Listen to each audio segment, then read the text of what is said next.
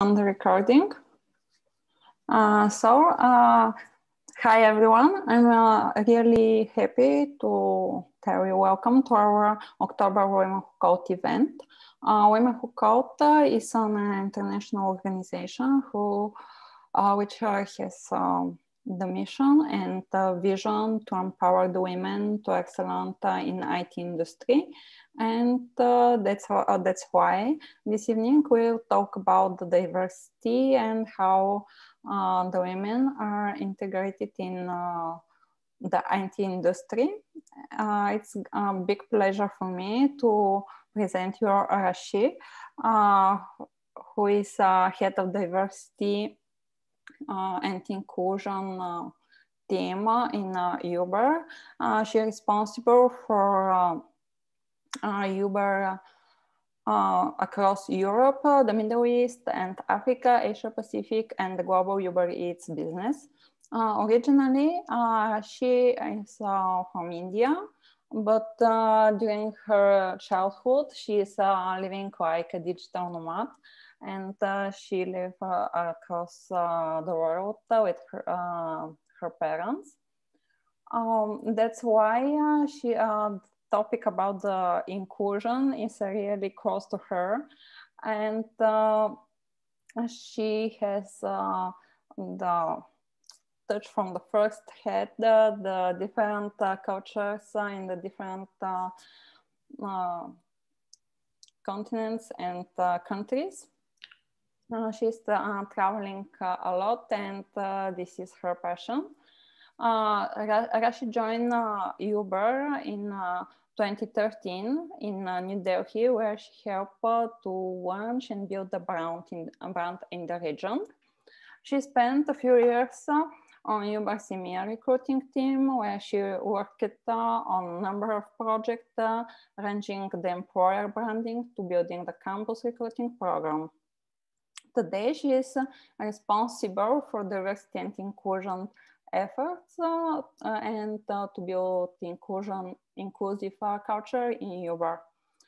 Prior to Uber, she worked in India's television industry, making her mark as an executive producer for non-fiction shows.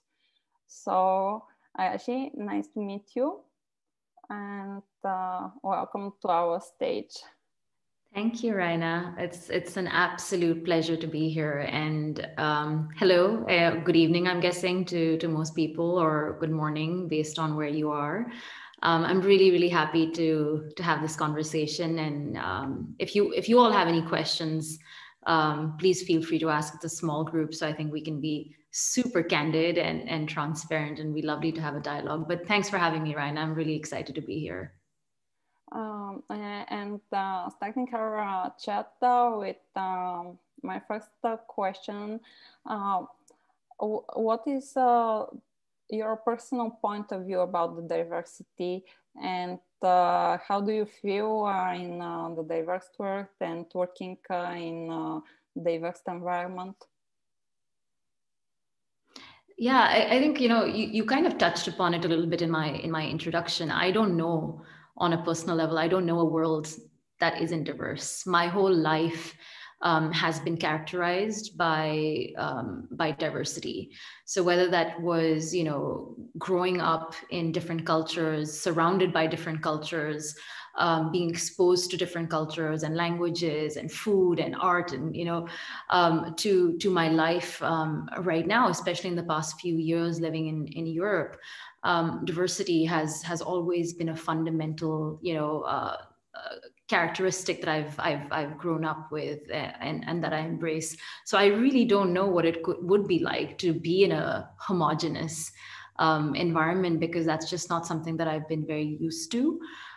So I really thrive in diversity, and I've seen, and through my personal lived experiences, the richness that you get when you're exposed to difference, which is diversity. So whether it's as humans, when we're in a diverse setting, so whether it's in a diverse team, as an example, we work much harder, right? Because we don't have that safety and that comfort of the sameness. So you end up just producing much more innovative results. So why, for me, those are some of the reasons why. One is that it's just been a part of my life, and I feel very fortunate about that. And the second is I've seen how outcomes can be so much better when you have diversity in the room. Yeah, it's really true that the diversity gives some different points and richness for the teams and the people in the team. But you know that more the people have some bias, some of them conscious, some of them unconscious. How to win again against our bias? How to reject them and cancel them? Yeah, and it's a great question, right? I think I'll start off by saying, we think of bias as a bad thing, right? And it's not always bad, right? The first thing is the starting point is all of us, each and every one of us, myself included, we all have biases, right? That's the fact, you're able to build more awareness and you're able to build more rigor around the way you think and the way you react towards that. So as you said, right, there are unconscious biases, sometimes ones that we will never know exist and play on in our minds because of the way our mind is wired. And at times there are some that are much more conscious, right?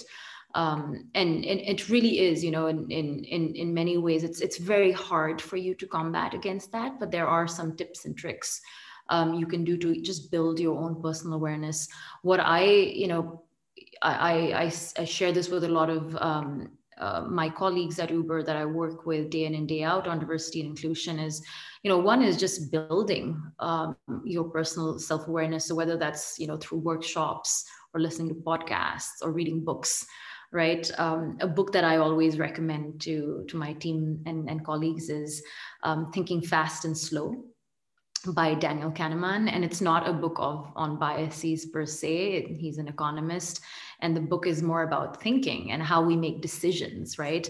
But when we make decisions as human beings, we most of the time default, depending on how, what decision we're making, we either default to making it very quickly, and decisions are happening when we're not even conscious, when we're not even aware of it, because that's just how much information we're taking in day out. And at other times you're taking, really thoughtful, slow decisions, and you want to evaluate all the different options that you have. But what's interesting is that, even when we're taking some of those slow decisions in business, on, team structure, on promotions, whatever that might be, are we taking in those opinions from a diverse group of people, or are we taking in those perspectives from one type of person? So I think one is, just self-educating, to your question, educating, building awareness is one piece. The second piece that I would say is, when you're trying to make decisions, because most of the time bias plays in our decision making day in and day out, especially if you're making a critical decision that's going to have an impact on people, product, things, try not to make that decision in a moment of chaos and conflict and being super stressed about it. And I know that's hard because our lives are so complicated, especially right now, but try and, separate yourself a little bit from that situation so that you're able to be extremely intentional about that journey to that decision. And the third piece that I would say that I actually use as well, because, we all have biases and I have my own personal biases, is creating like almost like a support group, a buddy system, someone who you can turn to, someone who you trust, but someone who will call you out for your behaviors, right? So when you especially for some decisions that might be a little, you have a conscious bias or you have a conscious prejudice against one thing or another, is just running some of those decisions by another person and saying, hey, do you think I'm making this decision because of that? Or am I seeing the full picture or not? So I think those would be my three suggestions on how do you combat and mitigate or disrupt some of the biases that exist in our everyday lives. But it's hard work, right?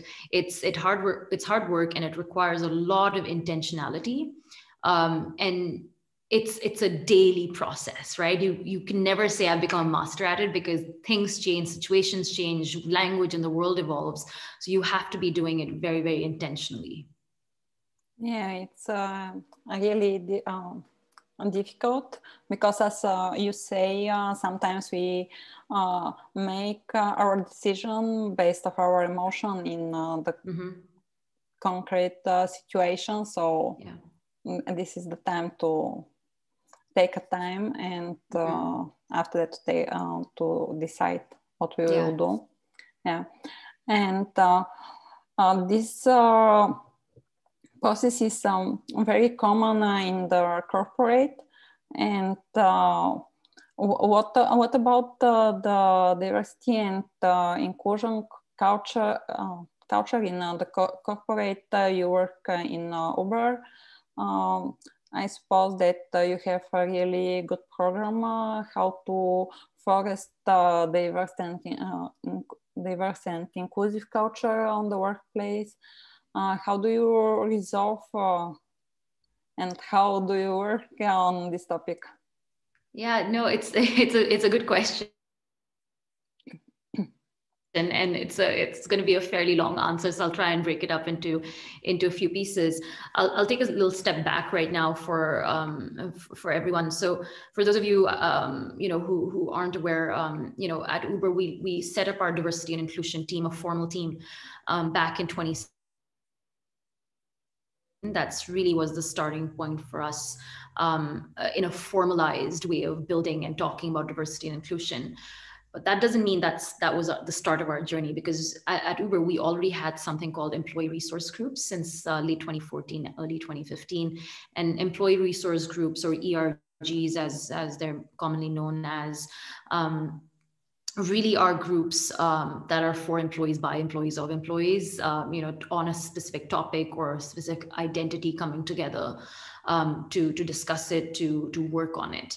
And we had these groups from late 2014 in the organization. But talking a bit more about our more structured journey, 2017 onwards, it really has been starting from the basics as an organization, really understanding where is our culture at, and where do we want to be as a company. And that's been the journey that we've been on since then.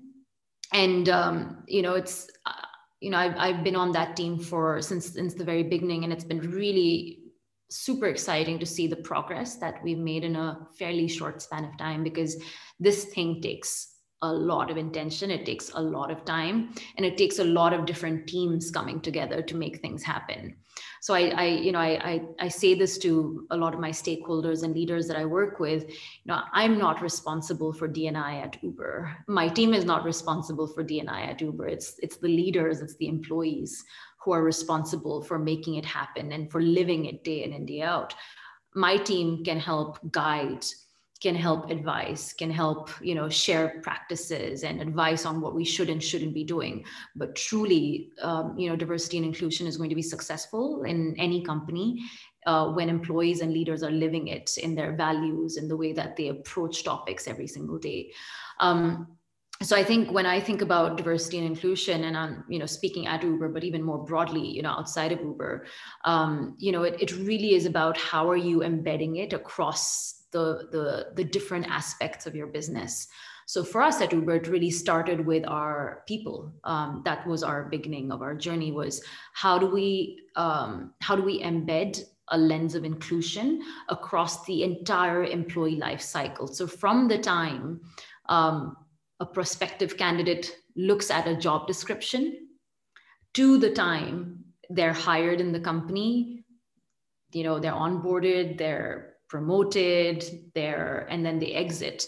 What does that life cycle look like, and where are we seeing potential gaps or biases in our system? How do we de-bias it, and how do we make it more inclusive? So that's really been the journey that we've been on in the last few years.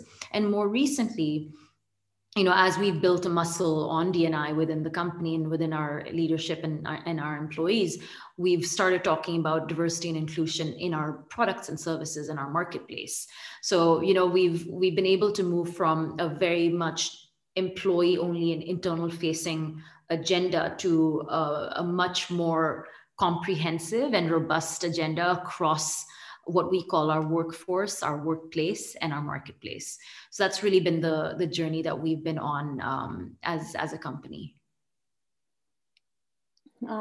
You almost replied to my next question, how to implement effective diversity management strategy in the company. And I really believe that the executives need to be involved from day one in the initiatives and the topic, and to encourage our employees, not only employees, but managers of the employees, to encourage their team to participate and to build this culture in their team. But is there something special how to build this diversity management strategy? I believe that some of our guests would like to know how to implement in their organizations. Some tip and tricks. I wish, right? I wish there was like a playbook. Frankly, there are so many nuances to diversity and inclusion, and the way that you look at it at the corporate or even team level. But I think what you spoke about, right? Leadership is definitely a very important factor.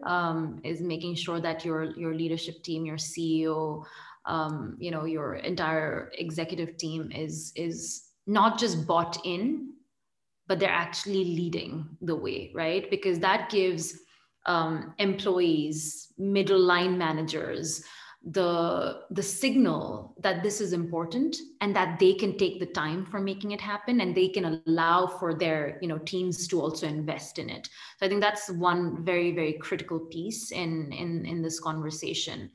However, if anyone's in a company where they don't think that their leadership team is fully engaged or committed, that shouldn't let you stop what you're doing, because there is also a lot of power in momentum and movement bottoms up, right? And I've seen that at Uber. So pre-2017, we didn't have the same buy-in from our executive team, but we had a lot of bottoms up momentum from our employees who really wanted passionately to make change happen in the company. So yes, it's very important to have executive buy-in, and absolutely in the long run, that's going to be what sets you apart.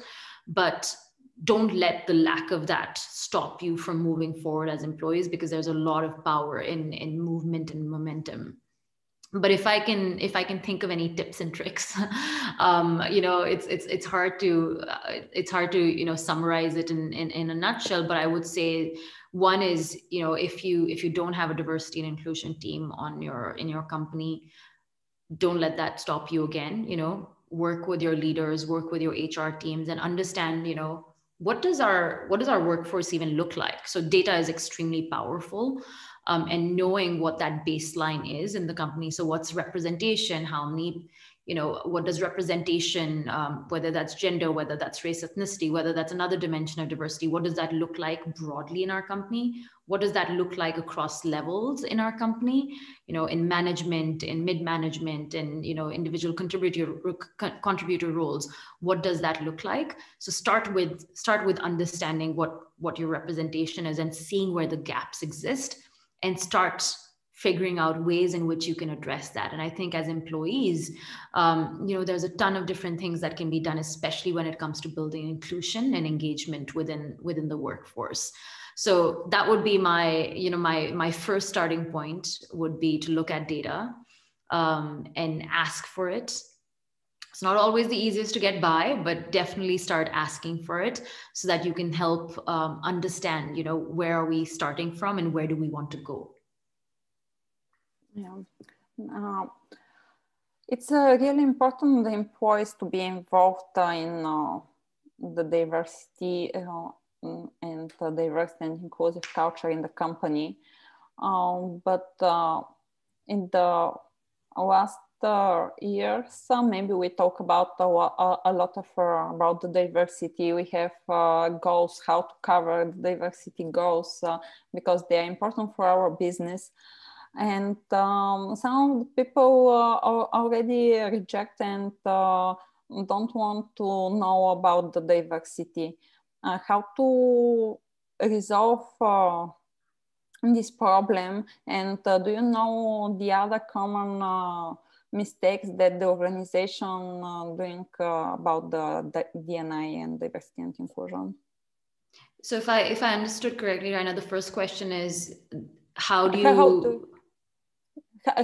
involve the colleague, because now we talk about a lot of about the diversity, but they are not part of any diverse group, minor group, and that's why they don't want to include in the initiatives, and how to find the balance between the passion about the diversity and regular.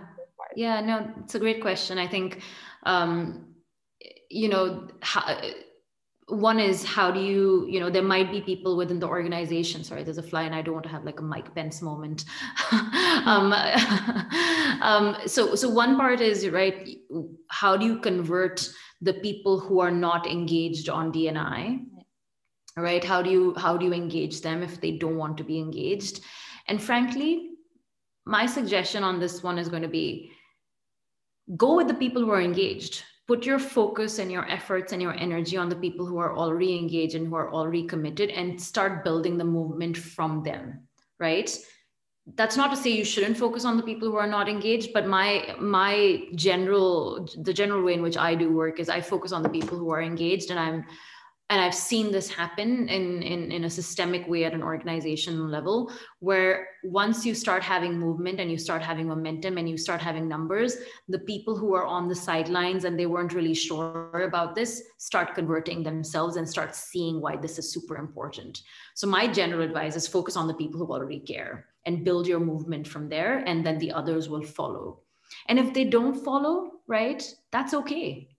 They might eventually drop off themselves, because they might see that this is not the kind of culture that they want and they want to be a part of, and that's fine, right? You'd rather have people within your organization and your team who really care and who are really committed. So my personal advice is, focus on the people who care and build from there. That doesn't mean you shouldn't engage, right? You should always try and engage with different groups. And understand their point of view and hear where they're coming from. What I found very, very interesting, especially when we think about, you spoke about people who might not identify as a minority, right? So you're talking about whoever's in that majority, in that context. But how do you convert them into being allies, right? Most of the time, many people truly care. They have good intentions. 99% of the time, people have good intentions and they truly care and they want to do something positive and they want to help, but they don't necessarily know how, and they don't have the toolkit or the language to necessarily, or there's a lot of fear of saying the wrong thing or doing the wrong thing, right now.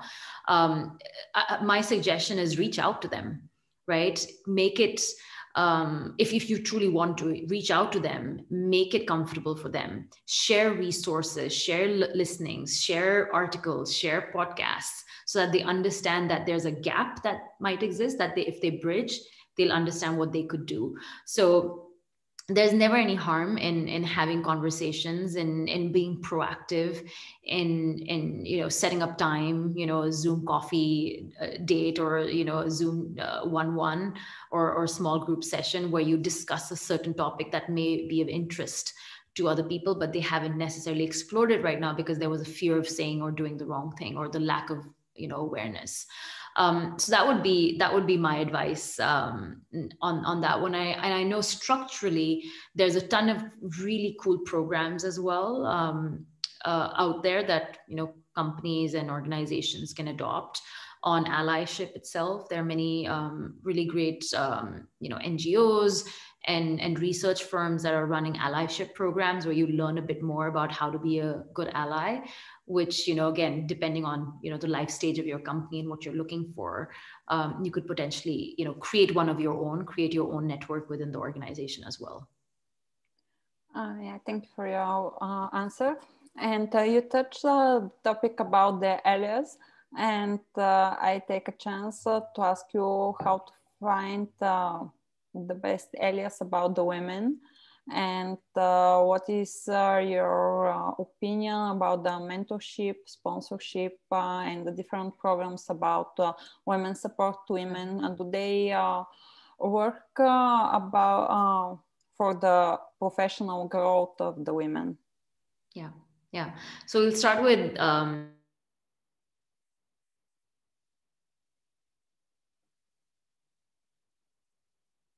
your question was how about finding allies? Yeah, how about find allies, how to build a better mentorship and sponsorship program. How, yeah. Okay, cool. So we'll start with allies, and just so that we're all on the same page. Allyship is really active, right?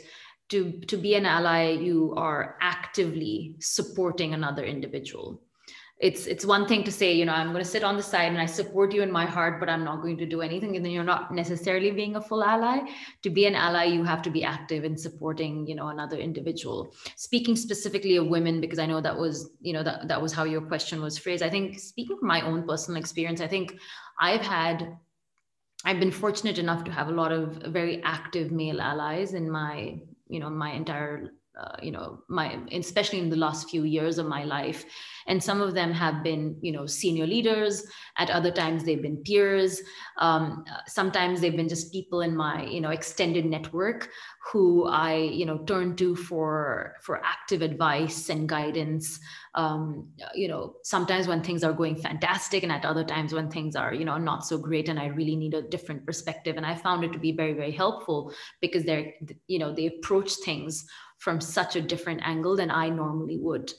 I have a male partner, my fiance, and sometimes, when I'm in a tough situation, I ask him something or I say something, and his perspective is so unique to mine. And it's really refreshing when, you start juxtaposing how different people think about different things. So it's, that's the beauty of diversity. So my advice would be actively seek it, actively engage with people across lines of difference, whether that's gender, whether that's race, ethnicity, whether that's, something else, and be that active ally, both you and the other person, to help you advance and get different perspectives in your life. I think an important piece, when it comes to gender equality and gender diversity, right? Women, we're 50% of this world. We're not represented in the workplace to the same extent, definitely not in tech, and definitely not in leadership roles, right? And for us to change that, we do need the active, allyship and support and partnership of our male colleagues, right? They need to create that space. They need to call out microaggressions when they happen. They need to keep an eye open to even know that sometimes those things are happening, and sometimes they might be perpetuating those stereotypes themselves. So it is a very active role again. So for the men on the call, or the folks who identify as male, keep an eye out for those things. Educate yourself. Know what microaggressions are, because sometimes they're so subtle that you might not even know that it's happening. But your colleague, your female colleague in the room, might be experiencing them day in and day out. I call them paper cuts, and sometimes it's really a death by 1,000 paper cuts within one day that a woman goes through because of the microaggressions that she faces and she hears. So truly, just educate yourself, keep an eye out for it, ask questions, be curious and understand, ask questions like, how can I do better? Can I call out microaggressions when they happen? What should I be doing differently? So that would be one thing that I would say. especially when it comes to, gender diversity and creating more gender parity in the workplace. And then to your last piece about, mentorship, coaching, sponsorship, all great things. Everyone needs to pick and choose what works for them. I personally, I'm a huge fan of sponsorship, especially when you think about it from an organizational perspective at the team or company level. And the reason is because sponsors create access and visibility for you. They are not just, they're most likely not even subject matter experts, right? You're not going to them because you have a problem solving code or you're trying to figure out how to do this thing better. They are there in your life to create access, to create visibility for you. So essentially a sponsor tends to be, someone who's more senior than you in the company, who has more influence, who has more access to information and can unlock doors to which you don't even have keys at the moment, right? So that's their job, is to be an advocate. So on a personal level, I'm a big proponent for sponsorship. In fact, I launched, Uber's sponsorship program in 2018 because, to truly change representation in the company, to see more women in leadership, we need to create more active sponsors in the organization, and sponsors who are truly invested in the career progression of women and other underrepresented groups within the organization. So creating that visibility, creating advocacy, and really just being there to not just be a sounding board, but to sometimes push you a little bit forward into doing things that you wouldn't do it yourself. So again, different things work for different people. Sometimes you might need a mentor if if you want subject matter coaching or expertise. Sometimes you might just need a coach, who's, guiding you and making you think differently. But at other times, especially at an organizational level, I believe like having a sponsor, whether it's through a formal program or informally, is always very, very beneficial. Yeah, you really replied to my next question: how to how to resolve the broken rank for the women. And sponsorship is really a tool that help in this direction. But how to have more women in the pipeline, because before the women to be already in the company, we need to find them, and how to support and develop them to be on the role to get a leadership position or a management position. Yeah. I think the broken rung is really interesting, right? So the broken rung, I think was from a report earlier this year, right, Raina, from McKinsey's report. Yes, exactly. Do you want to share what it was for the audience in case everyone hasn't heard of it? So the broken rank, this is the effect of the gap between the women that are on engineering or on development first or second level position, and the women that are on management position. So essentially, I think the report found that for every 100 men that are promoted into the first level of management, only 75% of women make it there. Right, something like that. So essentially, even in the first step towards leadership roles, we're seeing a huge drop off, right, from a gender perspective, for all things equal, and that's an issue, right? That's an issue. We have a problem from the very first step, and that's really what the broken rung talks about. And speaking to that, some of the things that sponsorship, etc., help in creating that visibility for young women who are at that space in their lives. I think coming to the topic about the pipeline, and it's an interesting conversation, right? The pipeline, especially for certain roles, might not be 50-50, right? And we know that for certain positions there isn't an equitable or balanced pipeline right now. But for companies who truly care and truly want to invest in the future, we need to start doing things that impact, right, the pipeline 10, 15 years from now. So going into schools, starting with the kids at 10 years old, and building the language and the competency around computer science, if we're talking about, engineering roles from the start, right? And I actually think it even goes beyond that, right? Think about the times that you go into, I mean, none of us are really going out shopping the way that we used to, but even if you're, think of, back when things weren't exactly what they are right now, and you would go to a toy store to, buy a toy for your niece, nephew, your own child, or friend's child, and how gendered, the toy store even is, right? The pink aisle for the girls, and then the GI Joe, NASA, space pilot, astronaut, whatever aisle for the boy. It starts there, right? It starts there. So what are we doing within our own sphere of influence, right? Within our own lives, to start shifting mindsets, so that this problem, or this pipeline problem that we keep talking about right now, isn't what it is 10 years, 15 years from now, because we do need to fix it. We do need to fix it, and fixing it really means we have to start with children, to make sure that, in 10, 15 years, we don't have only 25% of CS graduates who are women, and we have more, gender equality across that space as well. Thank you. And I would take a chance to add the hot topic the last couple of months. What do you think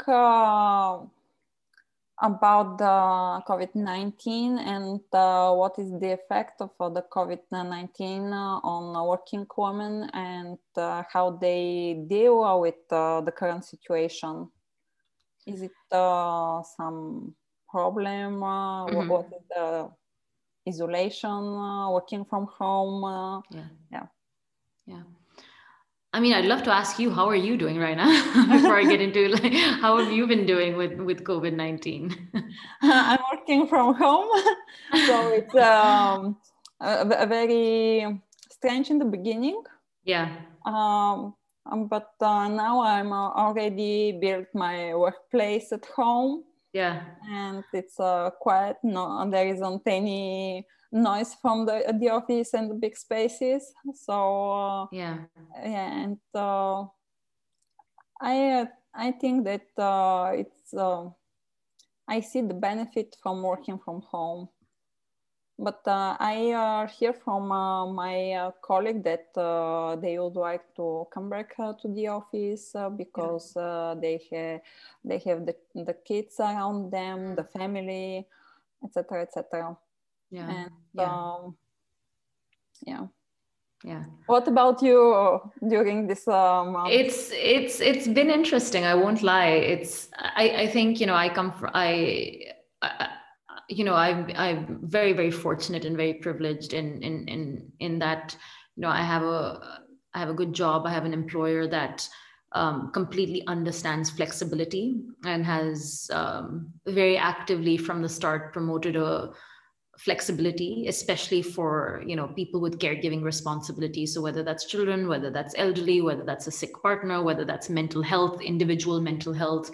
So I'm very fortunate in that I've had that experience where, we've been able to shut down when you need to create some space for yourself. It's of course very challenging because our work is very, very, it's kind of almost always on, but, knowing that you have an employer that values flexibility and is willing to really create opportunities for that has been very helpful. But I know that, it's been hard, right? Especially for, people who are self-isolating and, by themselves month over month. This thing has been going on for like 7-8 months now. It takes a toll on your mental health and your well-being. And then on the flip side, for people with caregiving responsibilities, whether that's young children or elderly or, someone who has caregiving needs, it's very, very hard. And hearing from our colleagues at Uber, people with children, especially, homeschooling and then being on Zoom 24/7 is really, really challenging. There's really no time and space for taking care of oneself. And, this pandemic has not been an equal opportunity. It hasn't had impact in equal ways, right? It has impacted underserved and underrepresented groups very, very badly. And definitely, early reports that have been published by a few, leading research organizations indicate that, if this goes on and if we're not able to support women in the workplace in the way that is needed, we will see us taking a few steps back into the progress that we've actually made. So already they're predicting we will have fewer women in leadership roles than we had before, because women are in many instances dropping out because of caregiving responsibilities. So, again, we're still in the middle of this right now. It's not over. COVID in different parts of the world is, the lockdowns are coming back up. So it's definitely an area of focus and an area of concern. Is will we take a few negative steps, especially in the advancement of women, because of the outcomes and because of the situations that we're facing. So I think for organizations, that really care about diversity and inclusion and have been making a lot of efforts in advancing women in the workplace, they're definitely keeping an eye and ear out and trying to fix for that before things escalate. But absolutely, I think it's definitely something that people are concerned about right now. It's also we're talking about caregiving and people with children, etc. But it's also very hard to create visibility opportunities, right? In this moment when you're not in the office. And there aren't that many informal conversations that are happening now because everyone's scheduled to Zoom calls. And we know visibility is a very, very important piece of your career development and growth and progression.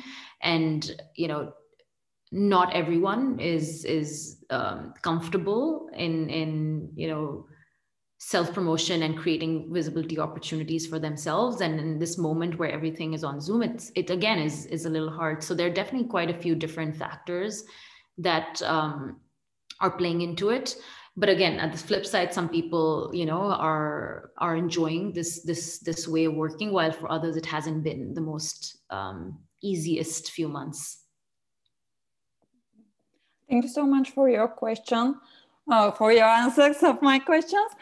And I believe that our guests also have questions to you. Awesome. Let's see in the chat. I will share the book, Thinking Fast and Slow is awesome. And if you have any question, go ahead, you can unmute.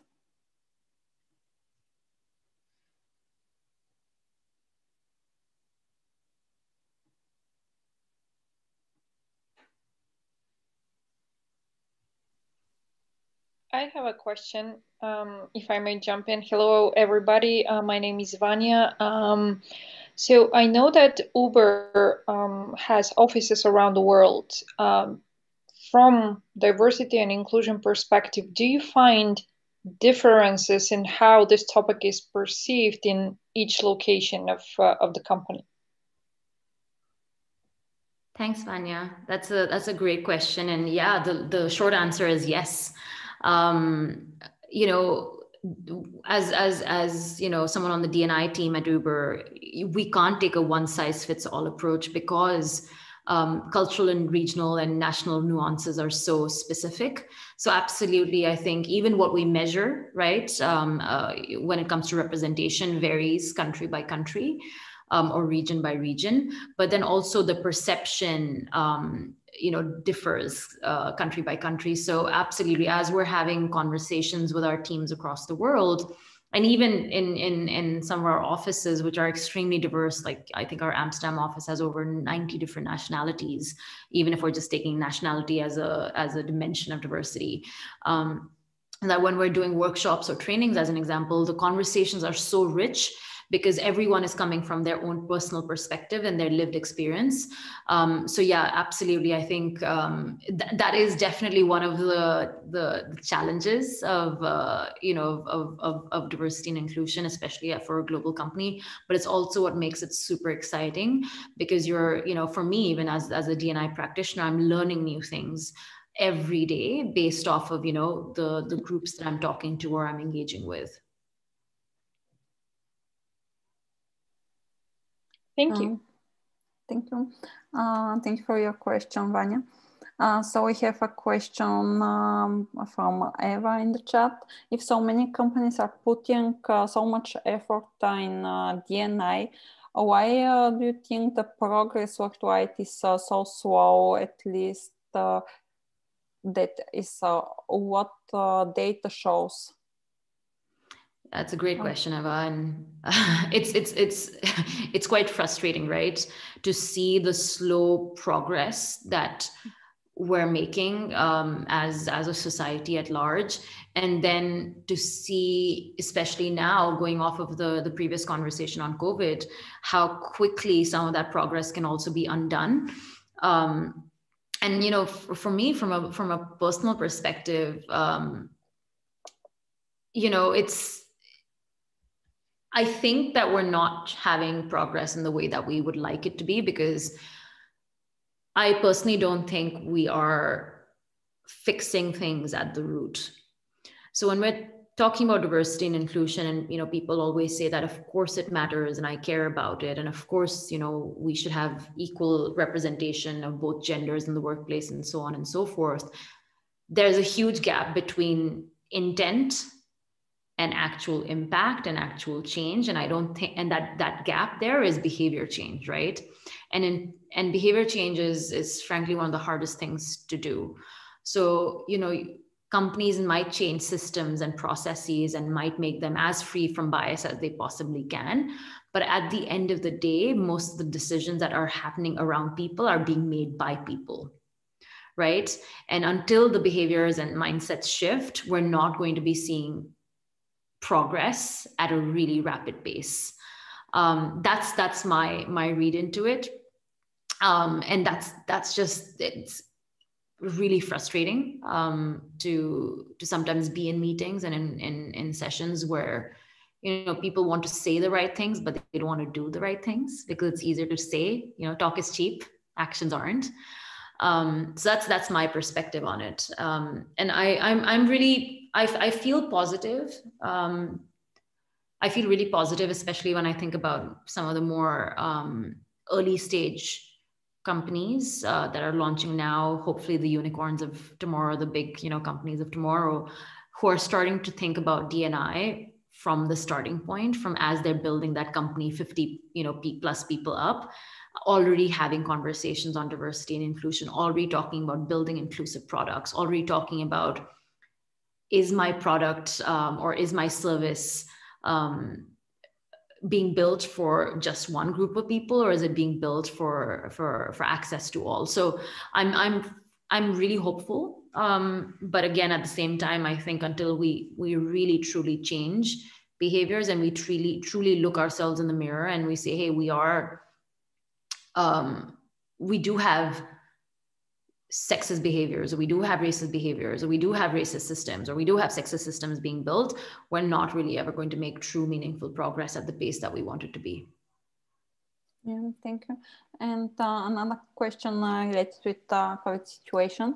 Is there a new approach managers should implement now during COVID? Anything specifically pay attention to make sure they are not depriving people from opportunities, as you mentioned, visibility is less, the personal contact is really limited. You see your colleague via Zoom or camera, or you see just a picture. So yeah, no, it's a great question. I think first I'll start by saying managing is really, really hard, right? Being a people manager is not an easy job to do. And then managing in this situation through a crisis, a worldwide pandemic and a crisis is really, really, really, really hard. So if anyone's a people manager on this call, I hope you're taking care of yourself as well, because remember to put that air mask on for yourself before you do it for others, because you need it as well. So I'll start with that. I think you need to, it's a difficult situation to be in, and everyone's dealing with it in such a different way. So one is just having that always at the back of your mind, that everyone's reaction to what is going on is not going to be the same. And sometimes on the face of it, someone might look really happy and cheerful, but you never know, what's really happening at the, in their day-to-day life. So just checking in on people. One thing that I've seen some managers that I work with do really well is creating some of those informal moments. And at times it can seem a little forced, because you're not in the same office and everyone's on Zoom, but just in your one-one, and you have to figure out what works for you. There's no silver magic bullet on this one. Some people prefer having short check-in, some people prefer having a longer check-in, but whatever that cadence, whatever that might be for you, it's just creates a moment to really ask someone, how are you? Right? Just asking them, how are you? And then getting a response like, yeah, I'm okay. And then following that up with like, how are you really? Right? And then just that simple act of, asking sometimes reveals a lot of information. So I would say one thing that comes to mind is just checking in on people, and genuinely checking in on them because you really, really care. I think the second piece is, I think kind of goes to creating flexibility and space for individuals, because again, everyone is not dealing with this in the same way, and they might have so much stuff going on that you're not aware of. It's just, of course the work has to be done. And that's why we're all, in organizations to do the work, but creating, less of micromanagement and more of, the work needs to be done, and you have the flexibility to do it based on, your individual schedule and what is going on in your life, would be another thing. And the third is, I think, and there are many different things that I can recall, but I'll end it on the third one. And it's kind of in your question, I was like, how do you create those visibility opportunities, right? I think as a people manager, you kind of have a understanding of, the different personalities on your team. You have some people who are more extroverted, some people more introverted, some people who are more, comfortable being in a forum and going, talking on a topic without, lots of personal thinking time. So you need to kind of know what that personality, the different personalities on your team and what they need to thrive, and then creating those opportunities for them, right? So whether it's a visibility opportunity that someone might need or someone might deserve, or it's space for them to focus and do some thinking work because that's what they need, having that understanding of your team and their needs will really help in this moment. And then I'll end it with asking questions before making assumptions on what's going on in others' lives. Just asking that question: is this okay for you? Is it not okay for you? Does this work? Does this not work? Before like jumping to mostly well thought out intentions and assumptions, but don't always ask the questions is what I would say. Okay, so we have the other questions. What's your thinking about quotas? Should that be implemented while hiring, promoting in companies, and could this be seen as a reverse discrimination? Yeah, and we have another question, but let's just discuss this one. Okay, sounds good. What do I think about quotas? My personal perspective on quotas, and I think this is, I am in favor of having targets, of having meaningful targets and goals that are tailored to the specific need and the specific situation of a team or a company or line of business within a company. So I am definitely in favor of that. It comes with a caveat. your organization needs to be ready for it, right? If your organization has not built up the foundations and the muscle to understand why you're trying to do what you're trying to do and how you're going to do it, then you might have some backlash, right? So that's how I would caveat it. So in general, in principle, I've seen in many countries, in many boards, they have a quota system and it has worked, right? In general, I'm in favor of targets, because I know most business leaders and businesses like having, a goal, a numerical goal to reach. And I think it helps, but it needs to be backed with a foundation that's been built where everyone has a baseline understanding of why they're doing what they're doing. And then going after that target in a very intentional way, so that you're not inadvertently creating problems for one group over another. So that's kind of my read on that. Does that answer your question, Eva? Yeah. Okay. Cool. So just back to the previous question about the managers and your answer. And do you really think all your staff need to be prepared to get emotionally involved with their managers?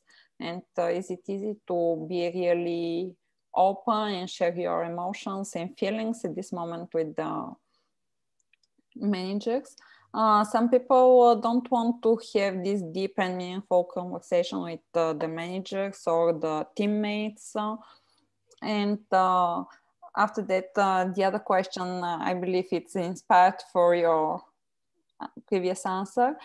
Talking about the introverts, do you have any advice on how to include them more effectively? Because sometimes they tend to isolate themselves too much, and during the current situation, it's really forced. Yeah, thanks. So I'll start with the first one from Leslie on, does everyone need to get emotional? Absolutely not, right? I think it goes back to my point that there is no one size fits all, and everyone has a different approach and everyone needs different things. I think creating the opportunity and asking the question is always a good idea. And then it's, you've indicated that you're open, but it's on the other person if they want to engage in it or not.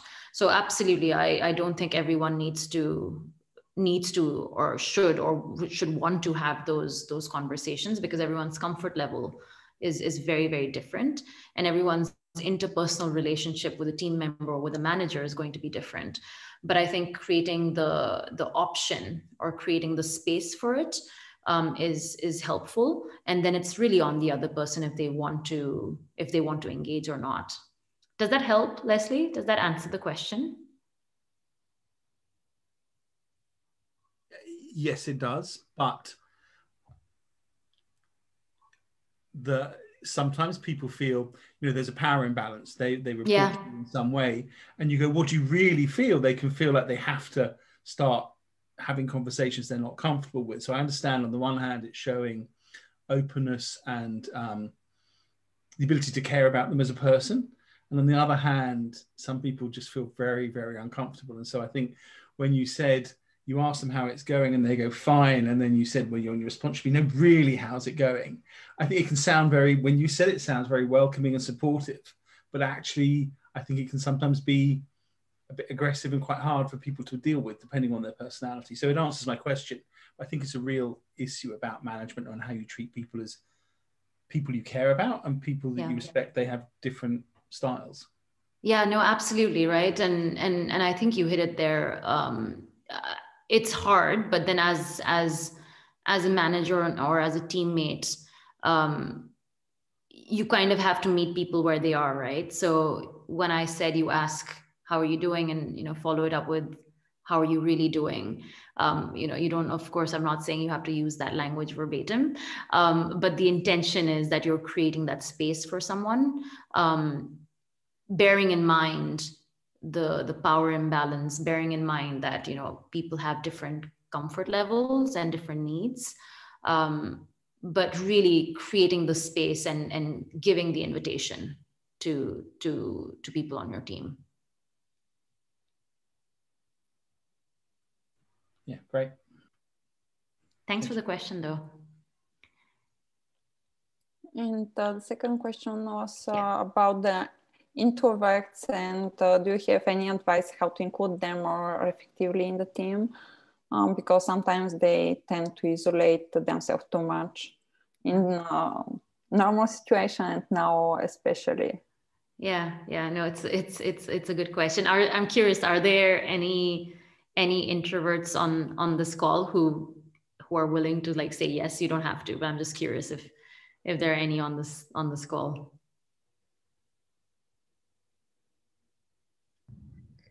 Yeah, I could say I am one. Hi, Ritika. Hi. Do you have any advice on this one before I jump in? No, I'd like to actually hear what your advice is here. Cool. It's interesting. It's such a good question, and I am not an introvert. I'm more of a an ambivert. I'm fairly comfortable in. I'm mostly perceived as an extrovert, but I do prefer a lot of downtime and alone time and thinking time. But I can navigate the two. But it's an interesting question because I actually have an introvert on my team, an extremely introverted person on my team, and we've formed a very, very good relationship over the past few years that I've been working with him, and it's my advice. I don't want to generalize on my advice on how to include them more effectively, but again it kind of goes back to there is no one size fits all, and it's trying to find out what you can do to help and support them and to create that visibility for them where they're comfortable.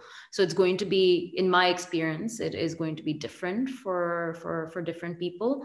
What I've done personally in a few instances, and I've seen this, this advice help other people managers in my organization as well, is ask that question, right? Like, what works best for you? What are your goals?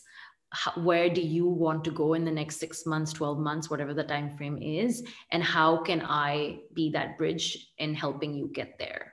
And then working, it's almost like you're entering a contract or an agreement with that other individual, and having that opportunity to check back whatever that frequent cadence might be that works for both of you or the broader team on making that more effective and efficient for them. That's what I've seen work quite often. Personally, for me, as someone who's not very introverted, I spent some time trying to learn a little bit more on what works as well. There's a book called Quiet, which some of you might have read, by Susan Cain, which for me was quite interesting because it spoke about introverts in a world that can't stop talking, I believe is the tagline, and it really puts being an introvert into the business context, and it's just a really great read that helped me in many ways, as a people manager, understand how I could better navigate some of that. There are a few other tools as well, depending on your your companies that you work at, that have just understanding different personality types and understanding how one person thrives, in what situation one person thrives versus another, because it eventually does boil down to a lot of interpersonal communication and comfort and just awareness of each other. But my broad, very general advice would be enter into that, have that conversation, and it of course doesn't happen on day one, especially if you're just forming a relationship, but enter into that conversation and show the intent from your side, and almost build that agreement out, right, on what's going to be more effective for you and how can I help make that happen. Does that help? Yes, it is very helpful. Thank you very much. It is exactly what I was trying to do with my colleagues introverts, but like you said, it doesn't always work that way for everyone. There's no one size fits all. Yeah. But well, it works with some people. Thank you. Yeah, you're welcome. We did something quite recently. It's actually funny. It was an interesting, I'm guessing most of you organize like offsites. Well, no one's going really offsite anymore, but virtual offsites or onsites or summits or whatever you call them. And we more recently we had someone who was more introverted on our team actually plan one of our sessions, and it was so interesting to see how that session was planned and the activity that they actually chose for us to do. And it was actually a very, very extroverted activity that individual chose for us to do as a fun activity on our team. It was quite interesting to see how some of those pieces came together. But yeah, I'm just sharing something that happened more recently on our team.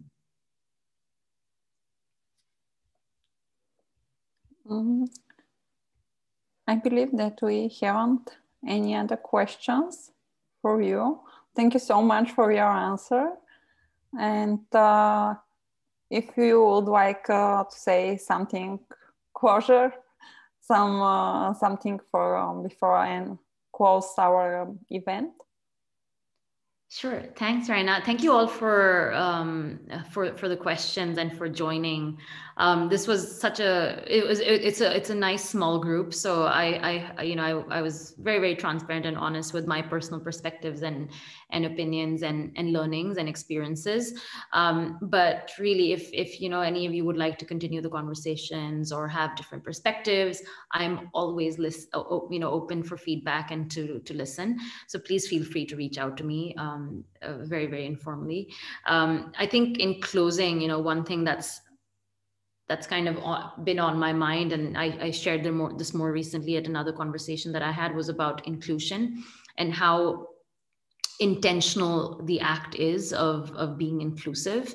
And again, most of us, 99% of the time, have good intentions and we want to do the right thing. But if you're not intentional about it, and you're not taking in those different perspectives, there's a high chance that you're not being inclusive. You're actually you're excluding one group over another. So I think my parting words would be intentional about inclusion, because if you're not, then most likely you might be excluding one group over another. And just that for me, it comes with effort. It comes with a lot of work. It comes with a lot of thoroughness and thought that goes into it. But in the long run, in those simple acts that we do every single day is when we build inclusion, right? Asking someone, how their day has been going, if you're at that comfort level with them, seeing when someone hasn't had an opportunity to speak on a call, just checking in on the side, saying, hey, notice you've been quiet. Just wanting to make sure that you had the opportunity to talk, seeing that someone's unmuted in between a call, but then muted back again, and because they haven't had the opportunity to speak, just keeping an eye out for some of these smaller gestures, especially in this really virtual world, really helps in, people feeling a sense of inclusion in their day-to-day lives. So I think I'll just end off with, inclusion requires a lot of intentionality. Would be my closing words. But thank you all so much for joining in, Raina. Thank you for the questions. And thank you, Raashi. And it was a pleasure for me to be here this evening. And thank you, Eva, for found Raashi for our event. So my last words is let's be more inclusive, and stay tuned for our next event. Thank you, Eva. Thank you, Raina. Thank you. Have a nice evening. Thanks, everyone. Bye. Bye-bye. Bye.